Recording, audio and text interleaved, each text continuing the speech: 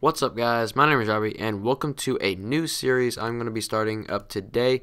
It is going to be a series where I teach you guys how to use the program Adobe Photoshop. So this will be how to use Photoshop episode 1, and today I'm going to show you guys how to save your images with the best quality.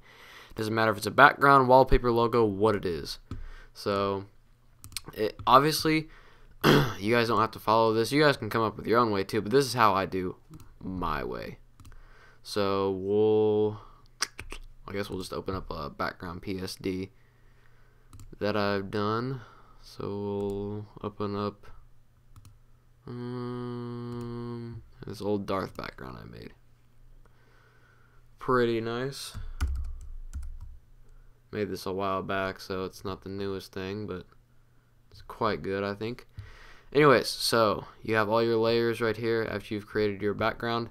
Now, obviously, since I'm on Mac, it doesn't have a difference. PC, Mac, Photoshop is still the same, either computer, it doesn't matter. So this is how I save my images in the best quality. Go to File, Save for Web.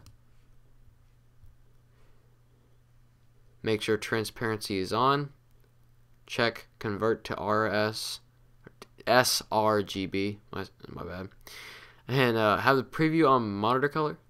Copyright and contact info. And whatever you guys set your width and height as, your dimensions for your image. And make sure your percent is on 100 for the best quality.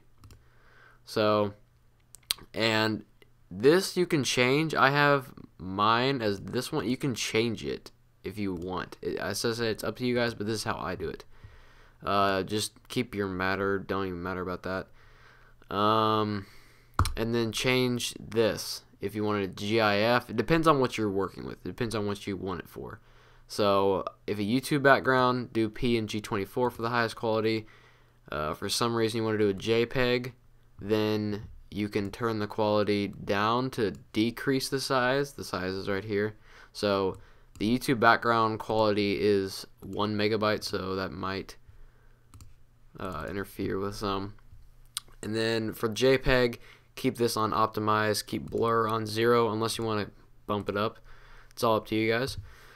Another thing that you can do is PNG 8. PNG 8 sort of kind of good, but you get pixelated particles in there and it's not good. WBMP,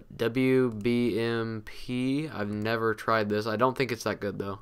And then GIF is of course for moving objects and stuff like that. So it's all up to you guys, but PNG 24 is obviously my preference for saving anything. Obviously this background is not over 1 megabyte, so it can be used on YouTube. And then just hit save and choose where you want to save it to, but I already have it saved, so I'm not going to save it. So anyways, hope you guys enjoyed this tutorial. If you did, please leave a like and maybe a favorite and a comment down below, and see you guys later. Peace out.